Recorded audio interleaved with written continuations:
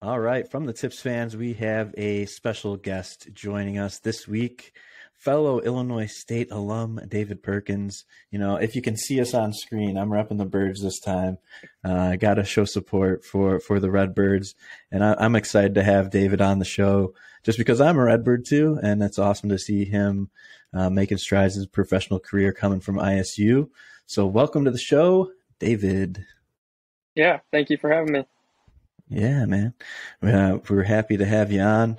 So I like to start all of these with just allowing you to kind of tell the listeners a little bit about how you got into the game of golf and why you love it and why you're still playing it.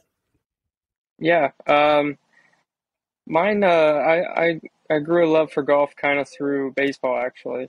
So growing up, I played a lot of baseball, and occasionally would play golf with my dad, who was the person who introduced me to the game. But really didn't like it or love it like I do now. But eventually, just kind of kept playing it and began to fall in love with it and kind of fell out of love with baseball. So I gave up baseball in high school and kind of pursued golf. And since that day, it's been what I've been doing. Yeah, I think I started with baseball as well. I kind of baseball runs in my family, but then once I stopped playing baseball, it was all golf all the time. I didn't make it to your level, but kind of the same little transition there Yeah. that we both had. And then growing up in the Peoria area, I've talked with some other guys that have grown up in the Midwest and kind of how I think it makes you a gritty golfer just because you have to play in a lot of different conditions. How would you describe kind of growing up in the Midwest? How did that shape your golf game? And maybe what is a course that you enjoyed most growing up and playing around your hometown? Yeah, like you said, growing up in the Midwest, you play golf whenever you can, whatever level golfer you Hmm. are. If it's above freezing, you're going to try and get outside. So I would definitely say that growing up in the Midwest has made me a more mentally stronger when it comes to golf. Playing in 30-mile-an-hour winds when it's 40 degrees and just kind of doing it because you had no other choice, and also because at my level I knew it'd make me better. So there's something to that for sure. And I think I learned that from high school and in college. The state tournament in high school, at least when I played, they've been lucky the past few years, but Hmm. it was 30 to 35 when you're teeing off and didn't get above 45. And in Bloomington, it's blowing 20 to 30 at that time of the year. So, I mean, it was just absolutely brutal. And then I decided to go to college at Illinois State. And so I've been there, did that through high school. Same Yeah. conditions, we were outside whenever we can. But yeah, I think all those experiences and the gritty weather, it really set me up for success when I went to other states and played in what they thought was bad conditions. And if there was a course around home, I would say Lick Creek. I grew up playing Lick Creek Golf Course in Pekin, and whether it was super nice out or tough conditions, that place was tough, and it definitely made me better. Yeah, I think I remember. So I did graduate school as well at ISU doing sport management, and we did a volunteer portion of that program where I volunteered. I think it was for the state high school tournament. I remember wearing gloves and a hat. I'm like, these guys are going out here trying to shoot their best round. I'd have a tough time doing that. So it might have been one of the years that you played as well Yeah, it during was that brutal. time. Yeah. But you decided through all that, you're like, I want to stay in the same weather conditions and keep doing it, which is great. Um, Obviously, I want to talk about your time at Illinois State University. Had a really nice career there, two-time MVC Player of the Year, three-time Missouri Valley All-Conference selection.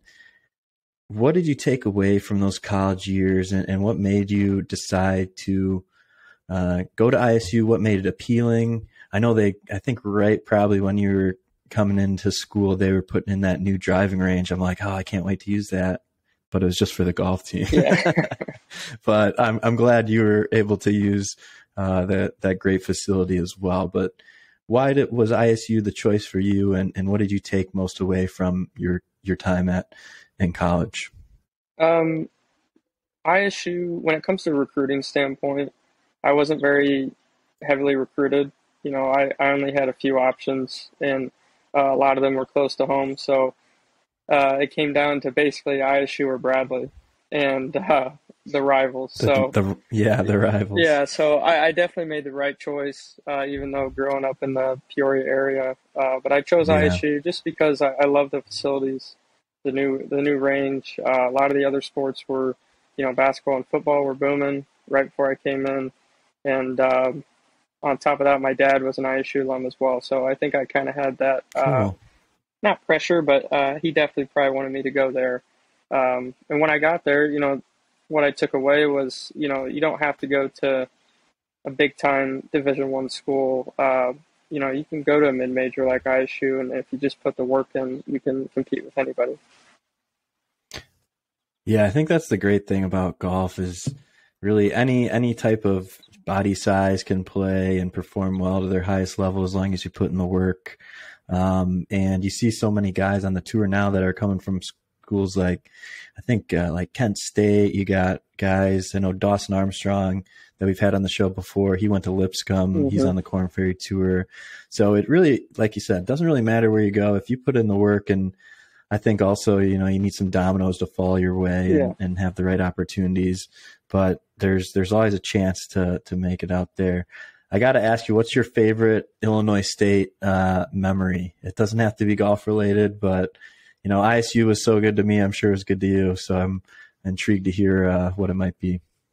Yeah, uh, it's so hard. I Sunday mean, fun day at the pub. I don't know, man. When I think back to school, it sounds sad, but I think more about the team and golf and my 5 years on that golf team and just constantly Hmm. on the road. I don't think I have any moment that really stands out, but I think all the combined, flying and driving and just always Yeah. in the van and just the stuff that goes on in the van that whether we Hmm. shot 305 or 270, we always had a blast, and I just think those are memories that I'll carry on for the rest of my life. Yeah, I think that's a pretty relative trend from other guys that I've interviewed when they talk about making the transition or the jump from college to pro is you kind of have that built-in support system with the team and everything going on. Did you find that to be kind of something of a struggle to deal with in your early like pro transition so far, or are you getting used to kind of flying solo in a sense compared to being on a team in college? Yeah, I think there's definitely that factor of turning pro. Uh, I think I've always been the person that I'm okay with kind of being on my own a little bit and doing my own thing, but that's not always the best thing to be around a group of guys when it comes to not only just golf or going to the gym, hanging out. It's just really healthy overall. So I haven't had too much trouble, but it's definitely different, not having Hmm. 8 other guys that you can go to, whether it's you need help with your golf game, you just want to go play, um, you need life advice, anything like that. It's just different. I'm my own boss right now, so I set the schedule. I decide when Hmm. I practice, which has pros and cons. But it hasn't been too bad of an adjustment phase for me. But some people I can see would have a lot of issues with that. Yeah, yeah. Well, that's great to hear. Glad you're and you're talking about being your pretty much your own manager, your own coach, Yeah. and golf is a heavy mental game, and I think even more recently, a lot of people talking about the mental side of golf and how you're dealing with it. And I think it's great that you're able to study sports psychology at ISU.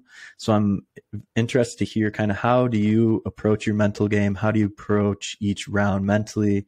And how do you handle maybe things that go your way or maybe don't go your way on the course? And how do you react?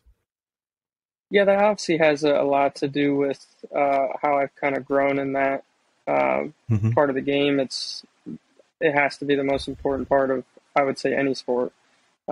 Some sports are more reactive. Golf's kind of a little slower paced. You have time in between shots, but um, yeah, there was things from the classroom and techniques or things to go about doing things in between shots that I would take onto the course. But uh, I think a big thing for me is perspective, and I got to kind of shout out uh, Coach Kralis, who's still coaching, and D.A. Wybring, who was one of our big time alums.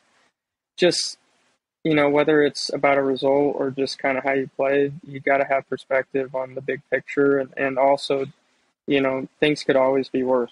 I'm out playing golf at ISU, on a scholarship and going to school and meeting new people. Not everyone gets to do that. So I would always, whether it was a rough day of practice, one bad shot, I would always kind of think big picture and think back to goals that I would set each year and just kind of think this is just a little, something getting in my way, and I just got to work my way past it. So that was a Hmm. big part of it, perspective, and just the other thing too is just thinking a little deeper. But my bad round, you hear a lot of the guys on TV, they get to go home, like Ron was saying, to their family, their kids.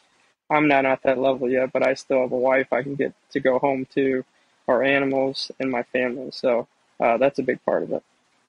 Yeah.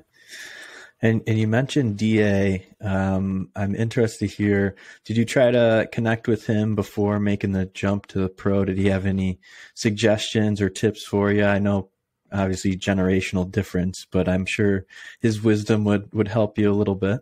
Yeah, DA and I have a pretty good relationship.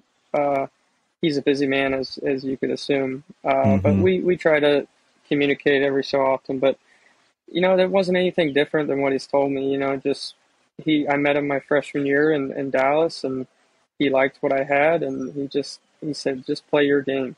My game is not to bomb it. I'm going to hit a lot of fairways and just play very consistent golf. And he's like, just stick to that, and you got enough to in the tank to do it. So he just said, don't treat it any different, and just trust your game and trust your plan. Hmm. Yeah, you touched on a little bit of kind of how you approach the game. Obviously, taking accuracy into effect there and just kind of staying within yourself. When you're going to a different course, you play some practice rounds. How do you kind of strategize, or how do you kind of work with your caddy to assess different holes or situations that you're in? Or how do you go into each week from a strategy standpoint when you're in your preparation stage? Yeah, that's a part of the transition from college to pro that has definitely not changed a whole lot. But now I'm seeing all new courses again. Where in college you basically play a similar schedule, and you I got to play courses 4 or 5 years in a row. Um, so I wouldn't have to relearn all these courses and things like that. But I'm a guy, like I said, I don't bomb it, but I do hit typically a lot of fairways, a lot of greens, and it just comes down to making putts. So my strategy most weeks is to push it off the tee as much as I can and get it up there. And if I can get any type of short iron in my hand, I trust myself there. And hitting greens is huge, and obviously making putts is even better. So that's kind of, I don't try to overthink things. Hmm. I try and get myself ready mentally and just kind of, go out there, compete, and see if I got what it takes. Love that. And when you're going week to week, I know you've probably played some Monday qualifiers too, and I'm always interested to hear from a caddy standpoint. Do you have someone that you try to have on the bag on a regular basis, or are you normally trying to get friends on the bag that kind of know your game, but also know you from a personal side to keep you level headed or calm on the course, or your mind off some certain things? How do you go about putting somebody on the bag on a weekly basis? Yeah, I haven't quite had to or had that much experience yet with doing choosing a caddy, and whether you go with like a professional Hmm. caddy or a buddy. Um, Hmm. the few times that What would you like to do, maybe? if I was in that spot, like I've had my buddy Will Troy, Yeah, my best man at yeah. my wedding, Tyler Shepard, he's caddied for me. But yeah, I went with more of a buddy. I think it made me a little more comfortable out there. made it less business related, Either way, I'm going out there to try and shoot the lowest score I can shoot. And if I can have someone I know on the bag that also knows my golf game, like Will and they did, Yeah. I think it just helps me kind of ease into the rounds and makes it more of a comfortable week for me. And in between shots, it keeps it lighter, and we have conversation, and it's overall just a good memory to have with your friends or your buddy. For sure. Yeah, I think there seems to be a trend even recently with guys that even have been on tour for a long time. Like Stuart Sink has a son on the bag now. Some other people have just kind of someone that makes them feel good out there, which I think is important. That's kind of like going back to the mental side of it, is if you're feeling better or know how to handle yourself mentally, it ends up paying off in the end from a scoring standpoint. So I think I would go with the same if I ever needed a caddy for anything. I don't think I'm going to need a caddy for scrambles anytime soon, but I'd probably go with the same route. And you did have a couple exemptions, and you got one into the John Deere Classic. So PGA Tour, biggest stage of kind of the golfing world. What did you take away from that week?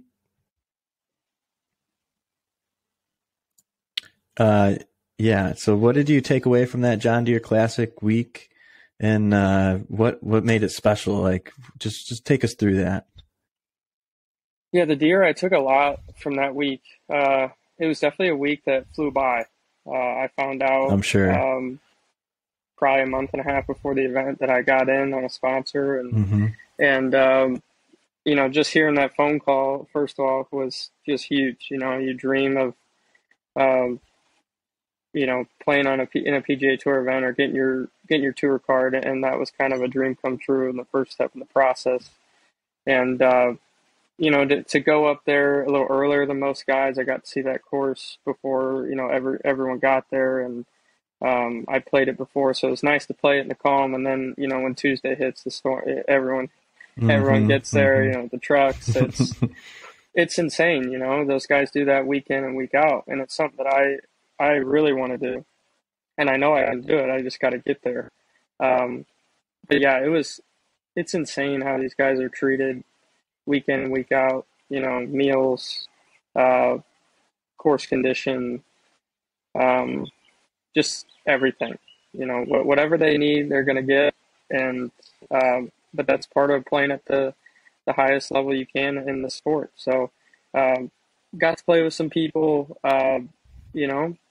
It's everyone's their ball. When it comes to comparing myself to those guys, there's no wow factor. There's the guys that, yes, there's a few that just absolutely strike the ball, and that's just they're like the Roms and the top players in the world. But outside of that, I mean, it's you just golfing your ball. Everyone's going to find a way to get it in the hole, and sometimes it looks really good, and sometimes it looks like it's very average. So, everyone's just really good at what they do, and that's been the biggest adjustment from college to pro is, it's just like anybody can win any given week. Where in college, it's like, I'm not saying it isn't that way, but it's definitely, there's a percentage of the field that just isn't as good as what it is at this level. So that was a big week. I took a lot from that. It was a good experience. It sucked not to make the weekend, but it really made me want to get back on that tour, or just play, more on that tour. And I think getting into the Corn Ferries this summer were huge, and felt a lot more comfortable with those because of my experience at the Deere. Yeah, I mean, I've talked about it with some other guys. The margins are just razor thin with you guys all trying to make it to the PGA Tour, and even the 1,000th best golfer on the planet is so far away, but he just needs one break. It's like Max Homa. I think he almost didn't even get his PGA Tour card. He made a putt to get through Corn Ferry 2 finals. Now he's one of the top guys on the PGA Tour. So it just takes 1 week to change something on the tour. But there's so many guys that are so good nowadays out there. With those guys, you said, everyone's just so good. Everyone's so consistent. Are there a couple factors that I would say separates those top tier players? Is it like limiting 3 putts, no big numbers, mental game? What do you think is kind of maybe a few things that make you guys the top golfers in the world? Um, yeah, I mean, there's just for example, you see the guys that are winning every week, or that win in a week, not every week. Hmm. Uh, Hmm. they're typically not making doubles. Doubles are killers. Bogeys suck, but you can replace a bogey with a birdie. Doubles kill you. 3 putts are not good. Um, so Hmm. those things can always try and be eliminated, especially if you're trying to win. But it really comes down to confidence and belief in what you're doing. And the biggest thing that separates, the really good players from the best is it's got to be short game and putting. I mean, at the Hmm. Deer, the guys I played with. One of them was Rob Oppenheim, and he's currently injured right now. But he's been on the tour, and he's been playing. He's in his 40s, been playing for 20 years. He's been in between the Korn Ferry and PGA, but it kind of similar to my game. Didn't hit it very far, but it didn't matter if he missed a green. Whatever the lie was, he got it up and down. You know, these top players in the Hmm. world, they're getting everything up and down, and they're making a lot of putts inside 10 feet. And then if they're hitting everything else well, then watch out. It's just kind of one of those. So everyone is very good, but if you can find a way to keep big numbers off and you're really making putts inside 10 feet, you got a chance to win at any level. Hmm. Yeah, I think I find that for myself as well. Just in the amateur game, if I'm making putts, I'm scoring well. So hopefully Yeah. I can somewhat feel that as well from my side, but not as close to what you guys are doing out there. So you briefly mentioned, having a little bit more confidence once you did get into the NV5 invite in Glenview, and that's when we first connected out there. And I was excited to watch a Redbird in a pro event. So you got in on the Monday qualifier. That's got to give you a lot of confidence going into that week. And I know you've played some other Monday qualifiers as well. I think I asked Patrick Flavin, the Iron Man of Iron Mm-hmm. qualifiers last year, about just kind of that atmosphere and what it takes to really get through and propel yourself through on a Monday. I'd love to hear your thoughts on just the general scope of Monday qualifiers and what it takes to get one of those low scores to push through. Yeah. Monday qualifiers are the most unique thing in golf, honestly. Mm-hmm. They're so tough, and um I don't know what Patrick said, but honestly, or obviously, he's like you said, the Ironman of Monday qualifying. I think Yeah, it was like yeah. 5 or 6 He figured times. out the formula. Yeah, and for Yeah. him, once you get into one, it kind of opens up the doors. It's not all the chances are so low at qualifying, but once you do it once, just that belief factor goes up, and not only your game, but just like, hey, I can tee it up and shoot 64 or 65 any day. It doesn't matter. It's at the club one day or you're literally in a Monday queue. So it's just a different mindset. Like I was playing golf with someone today, and they're like, "It's all gas, no brakes." That's Mm-hmm. kind of the Mm-hmm. mindset. You got to take some chances, but you can't be stupid. You got to play aggressive, try and hit as many greens as you can. You just want as many birdie putts as you can, and for me, in my experience, I've only gotten through one, and that was for MV5. But for me, it's just like there's no expectation because you know what you have to Mm-hmm. do. You got to go shoot 6, 7, 8, 9, 10 under just to go play and get into an event. So it's Mm-hmm. really easy to beat yourself up if you're doing them week in and week out because you can go out and shoot 5 under every Monday queue and you might not qualify all year. And 67 is Mm-hmm. pretty good.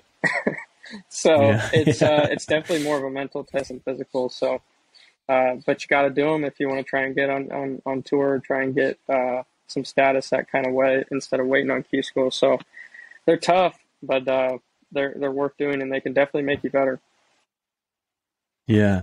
And you played really well that week on the Korn Ferry Tour, so that was great to see, and had a little bit of support there. I think your wife and Some other folks from ISU were out there, but then also when you got to play in Springfield, I'm sure you had some ISU constituents down there. What was that like to have? I'm sure you had some support at the Deer as well, but what was it like, and what is it like to have those folks around you and kind of share the journey with you in a sense? I'm sure they're excited when they get to see you play out there, and I'm sure, does it add any pressure to you when people are watching, supporting you when you go out there for a round? Yeah, I'm pretty grateful for the support I've had. When I got into the Deer, I had that Thursday. I still remember I teed off at like just before two. I think it was like second to last time, and I I had to have at least 100 people watching.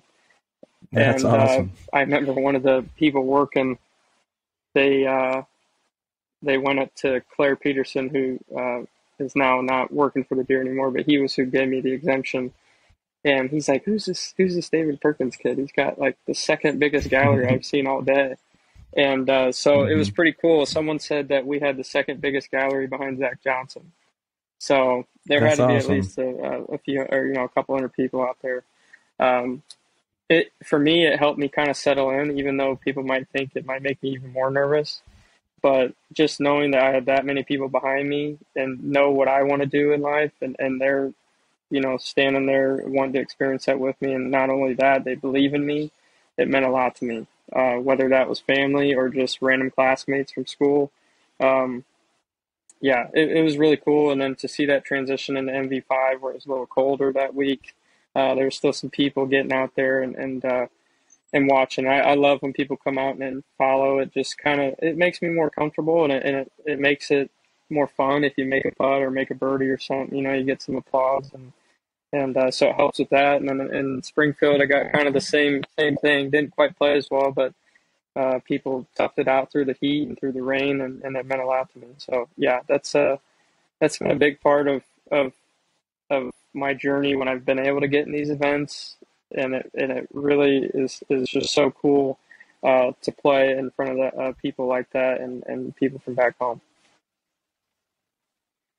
Yeah, I think it would be great to have some people follow you around.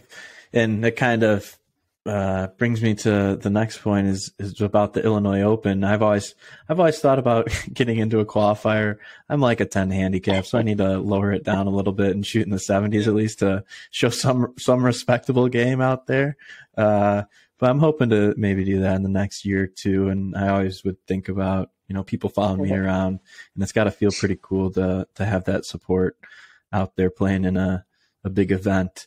But you ended up winning the Illinois Open, which is a great feat at White Eagle. And my uncle's actually a member out at White Eagle, so I've played out there. It's tough. Yeah, it is. And I think it was they had some Corn Ferry Tour qualifying, and I saw Theo Humphrey out there, who's a Corn Ferry Tour guy, and they shaved the greens down, and I can't tell you how many three putts I had with how fast they had the greens. But what was it like to win the Illinois Open, and what kind of confidence does that give you, getting a win like that? Patrick Flavin's won it too. Some other guys, Vince India, who aren't pros on the Corn Ferry Tour. So definitely guys that know what they're doing. So I definitely will see you out in the Corn Ferry Tour. But what was that like for your confidence to get that, early in your transition to your pro career? Yeah, it was obviously it's pretty cool to get my first professional win on home turf. I think that made it even more Hmm. special. But in my mind, it was when I first turned pro, like we talked about, there was the transition. Uh, the golf and scores were better, and the courses were different, and I didn't quite see the results that I wanted to see right away. But I was also playing a lot of Monday cues, and like we talked about, it's mentally just draining. Um, Hmm. so from taking that and just continuing to put in work and see some good rounds of practice, and then got into MV or played the Deer, took that experience, got in MV5 through the Monday qualifier way, got another sponsor, gained more experience. I think that all was just adding up from all those events put together and just the experience and knowing that if I can play at that level, why can't I go out and win the Illinois Open? I almost won it as an amateur in, I think it was 18 or 19. I lost to Vince. And Mm-hmm. then I finished like ninth, I think, the year before this past year. And so I'd always kind of been around contention. I'd seen who's won it. I played with who's won it.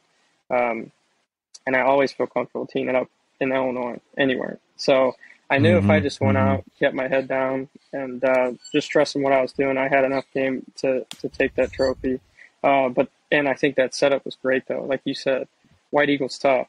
Brad for Mm-hmm. the IPGA put some pins that were just insane. So I like tough golf. I know what it does to the field. I know mentally it can just take people out of tournaments. So, like I said, I just kind of kept giving myself chances and took my experience from these big events and put myself, from what I learned there in the Illinois Open and just kind of leaned on that and said, I got what it takes to do this. Let's finish it off, and battled through some nerves and a rain delay to finish it out. Yeah, I got to think with rain delays, especially when you're close to the lead or in the lead, has got to be tough because especially if you're in a groove. Is it hard to get kind of that momentum back if you do have a delay of some sort, whether it be the darkness overnight or a rain delay when you're kind of in the groove on the course? Yeah, in that scenario, that rain delay was a blessing, I think. But Okay. not always. Yeah, sometimes you get in a Yeah, groove yeah, and you're yeah. like, wow, I got to go sleep on this or whatever. But in that moment, anytime you get in contention, I don't care who you are. Someone you got either adrenaline or nerves or a mix of both. Even the top players in the world. Mm-hmm. Uh, but those experiences, like I talked about, being in contention and in college, and then playing in these big events, you take that and you figure out how you feel in those moments, and the heart rate's up. Everything's just different, and you got to not just calm yourself down, but just embrace it. You know what's going on. You got a chance to win, and you got a chance to win it in front of family and friends. That's awesome. Mm-hmm. So that rain delay was huge, though, because I was in the worst spot on 17, and it started pouring down rain, and thank God they blew the horn. And when I came back out, it made this short-sided pitch. It was still tough, but the rain definitely softened that area up, so I was able to get That is away with good. it and made a birdie, and that kind of sealed it Yeah. for me. But yeah, it can be tough. Yeah, I'm sure. And speaking of the Illinois Open, Will said the only reason you won is because he waxed you in the practice round. Is there any truth to Oh that? boy. Oh, that's so funny. Uh, that is true. He's got my number in practice rounds. I don't know why. I think yeah, I drove up. We played the night before, and he shot like 66 that night before, and He I needed, shot like 71 or yeah, two, I think, and he got me pretty good. That's funny. He told you that. Of course he did. Yeah. yeah, yeah. But the only rounds that matter are when the lights are on, per Yeah. se. Yeah. So you got the better Yeah. of him there. That's funny. And obviously, and I obviously saw you. We talked a little bit about caddies and the MV5. Will was obviously your caddy for the MV5 invite. He believes he's the best looper you have on the bag with your scoring average. And do you plan to have him on the bag anytime soon? He's definitely. We definitely have something going between us two. Good Yeah, vibes. it's good. Um, I don't know. He just he knows my game well, and he knows when he should talk to me and when he shouldn't when I'm pissed off. Mm-hmm. But yeah, Mm-hmm. scoring average wise, it's been good, and it's always fun to have him on the bag. Love it. Love it. All right. Well, to close us off here, I would love to hear from you. I know you've been down in Florida for a bit, grinding away. But what does 2023 look like for David Perkins? You talked a little bit about Monday qualifiers. Or are you doing any mini tours down there? What are you hoping to accomplish this year? There's so much. You have Yeah, There's so I'm many sure. rides and goals, and it's going to be a mix. To keep it short, it's going to be a mix of Monday qualifying, playing some mini tours while I finish out my time down here. There's a tour called the Minor League Tour. And then in the summer, it'd probably be all pro tour. It's another mini tour. It's good. Uh, but hopefully not playing those things, hopefully get into a Monday and catch some fire. I got Yeah. Monday qualifier on this Monday for Puerto Rico Open for the tour. So Cool. hopefully that goes well. The game's really good right now, but yeah, it's gonna be a mix of Mondays, minis, and just waiting for Q School for Corn Ferry, and then maybe I guess I'm doing Canada Q School in about a month, so maybe get out there this summer and Yeah. experience that, and that's another path to get to the Corn Ferry. So there's so many ways of doing it, and there's so many things Mm-hmm. that could happen this summer. Like Patrick's case, he Mondayed and he went from nothing to almost a tour card in a year. So anything Yeah. can happen, and I'd love to experience kind of that path of doing things, and hopefully the Mondays can be good to me this year. Yeah. I hope so as well.